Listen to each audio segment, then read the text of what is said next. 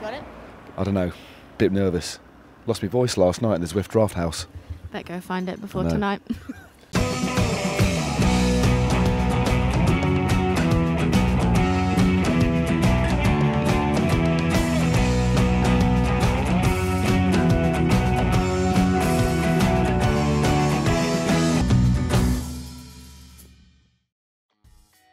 Welcome to the second ever instalment of Out of This World. I like the title, by the way, Out of This World. I like it. Thank you. Yeah. We thought of that late one night.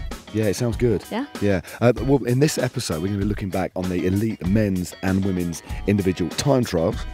And we are here right now at Sigma Sports' very own Wahoo Hill Climb. We are. And I'm about to embark on a head-to-head with none other than Russ Downing. And I'm hopefully going to get revenge for when he kind of, well, blew my legs off at Butter Tubs a few months back. But first, we took some time to catch up with Colombian hotshot Danny Martinez.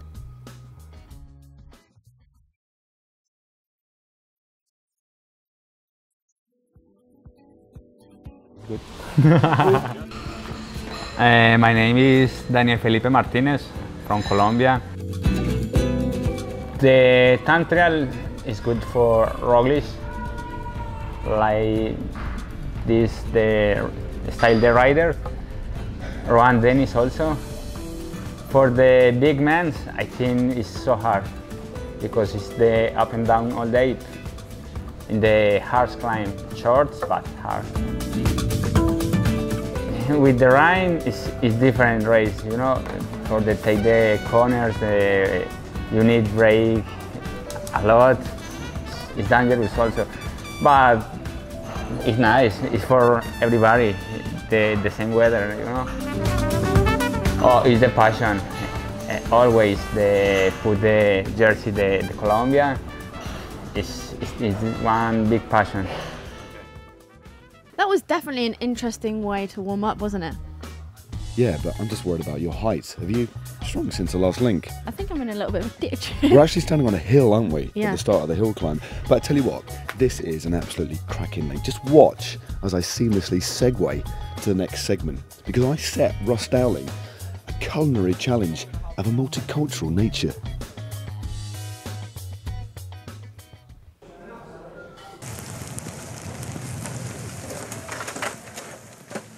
Holy shit! Oh, I bet that hurt. Don't want to go swimming in that. Matt Stevens. God, then I better answer this, I think. Hey Matt, what's happening, mate? I'll get you some lunch. I'm a bit busy, but yeah, I'll do that for you. Go on then. What's that then? Let me get this straight. You want a 3-course lunch from each step of the podium. All right, that's I better go out and get some shopping done then, eh?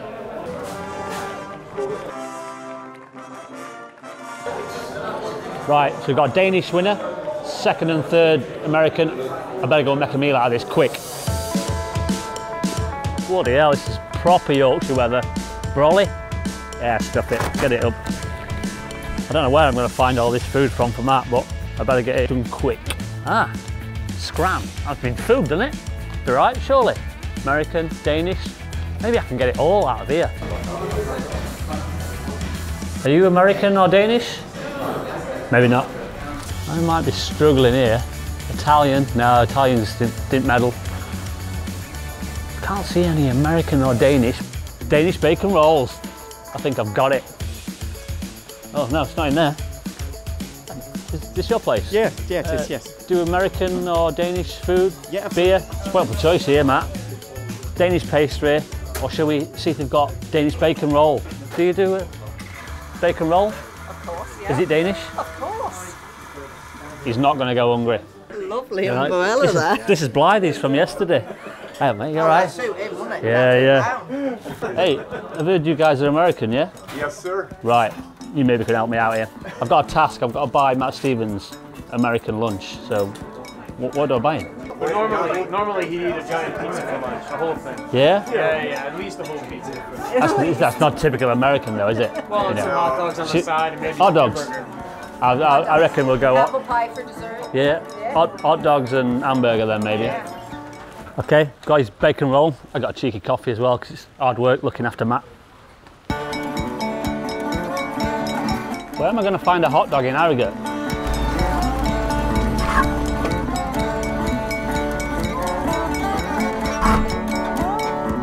Excuse me, do you sell hot dogs?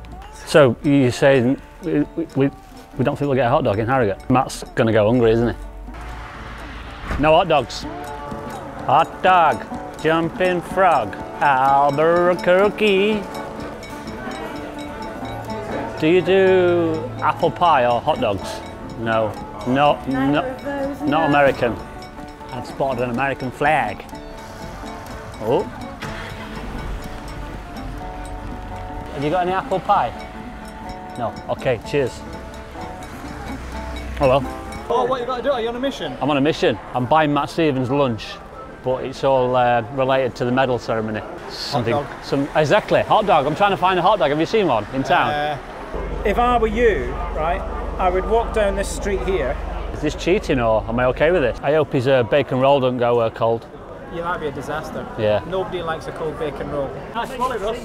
It's Blythe, is this apparently? Cheers guys, see you later. Bloody hell, GB. Why didn't you get on the podium? I don't know about Matt, but I could just murder some fish and chips. This looks American. Howdy, partner. They got it all, man. They have actually got everything. Howdy, partner. You got any hot dogs? Hot dogs? No, sorry. No, sorry. Ah, that's not very good. Man versus a cow's buttock. Do you think he'd like a Big Daddy combo? Let's have a look. Texas Tom, Hog Rider, Rodeo Rib Burger, John Wayne. What's a John Wayne? Here's your John Wayne burger set. Oh, cheers, man. Enjoy. Boom, that's awesome. Have a good day.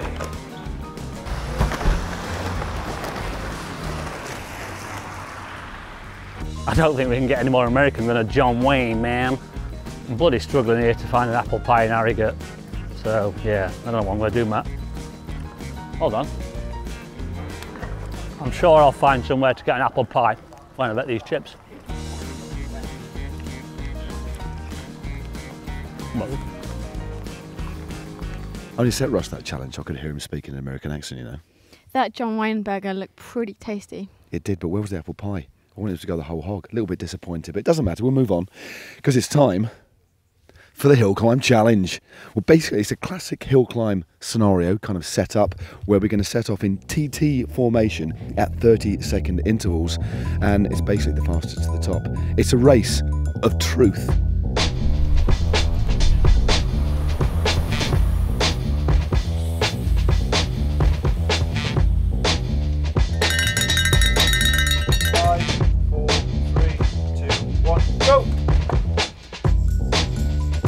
yeah, I think I'm going to catch him.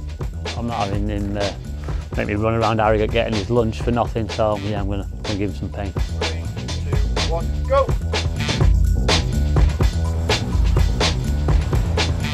Hey mate, how's that burger? Russ, you know that hill climbs are banter-free zones, mate. Got to get you back for the finish of the Nationals 1999 when you rolled me for third. Oh, down the line. We didn't know where the line was. Couldn't see, could we? Oh no. See you at the top, Russ.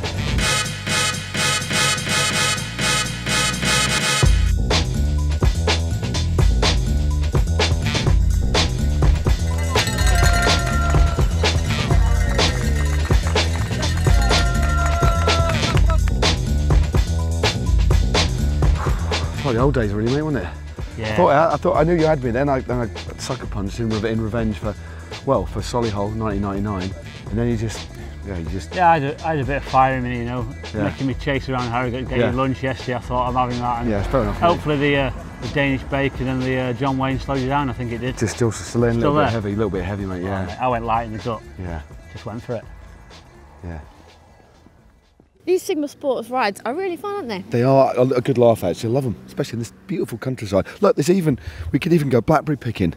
And speaking of which, Joss Loudon joined us on our Le Col ride the other day, fresh off the podium in the mixed time trial relay. That was a corking ride in very difficult conditions. Hi, I'm Joss Loudon. I ride for Drops and I'm here in Yorkshire riding for Team GB this week.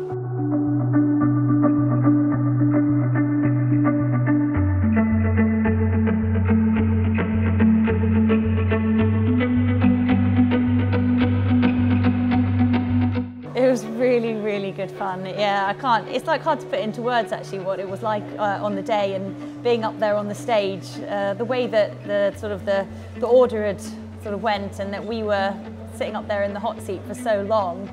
I think it's what made the event like so good. Yeah, so I think that's the thing that kind of really cut it for us actually as a team. So we've got the boys, the way that they sort of think about how to ride these sort of things, so like a team time trial, and then looking at the course specifics, like where are we going to really make up our time. And when we look back over our rides, we can see that the way that both the men and the women's teams, that we made up a lot of time in the technical sections, and certainly like in the corners, yeah, on the sort of the steep bits of the course. And so it was the tactics really that I think that cut it for us. And yeah, like I say, the guys and sort of Dan and what he brings to the team in terms of his sort of like expertise, I think that's what really made it. I think it was good fun actually. I know there was some scepticism about whether it was a good event to do, whether they should be mixing it, whether they should be keeping the men's and the women's separate, but in terms of entertainment, I mean, we were definitely entertained. And being up on the stage watching it all unfold was, you know, really exciting. And the feedback I've had from other people watching was that because you've got, you know, it's not just like a straight out time, you've got the combination of the two times, and then are the women going to be able to, you know, hold on to it, whatever. I think it made it, yeah, definitely a good entertainment value. So I'm hoping that they do it again next year in the same format. I think the crowds, it's like, I can't really explain to you what it's like having that many people out there really supporting you. It's like the finishing straight when I was swinging, but like it makes such a big difference having so many people cheer you on. And being in the town the last like week or so, everybody has been so nice and so accommodating and helpful. And so I think Yorkshire, they just know how to really support cycling. And I hope that, you know, it sort of grows and spreads like that across the rest of the UK, because it's something that's really quite special here. So, I mean, this season there's still a few things left to do. I'm going to hit the track actually. I'm going to get on and have a go at some IP, and then I've got kind of TT, and I'll do a hill climb to sort of round off the season. And then, yeah, looking to next year, I'm going to focus a bit more on time trialling. This year was kind of the mixture between road racing and time trialling, but I think that I sort of came into a bit more form in TTing later in the season, and I want to kind of like see that through and see how far it can take me next year. So. Good evening, we are here at the Zwift Draft House for the Yorkshire Legends race powered by OTE. Let's go in and take a look.